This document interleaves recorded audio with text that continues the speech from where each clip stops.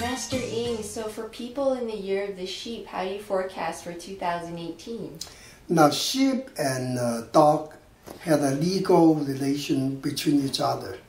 Okay, so that means if you're born in the sheep, but you're not in the business to do with the law, then you should do things more properly, have everything under good compliance, checked out before you handle them.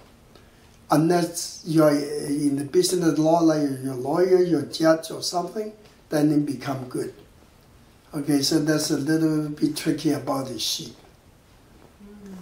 Do you think that they should, what should they do for health? For health, they should also pay more attention to the digestion, to the stomach, and also be careful about pointy stuff because there's a hidden blood sign as well. There are 3 or 4 signs this year with the blood sign, so the sheep is one of them.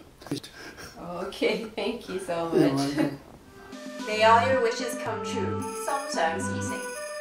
May you make a lot of money, 招財進寶.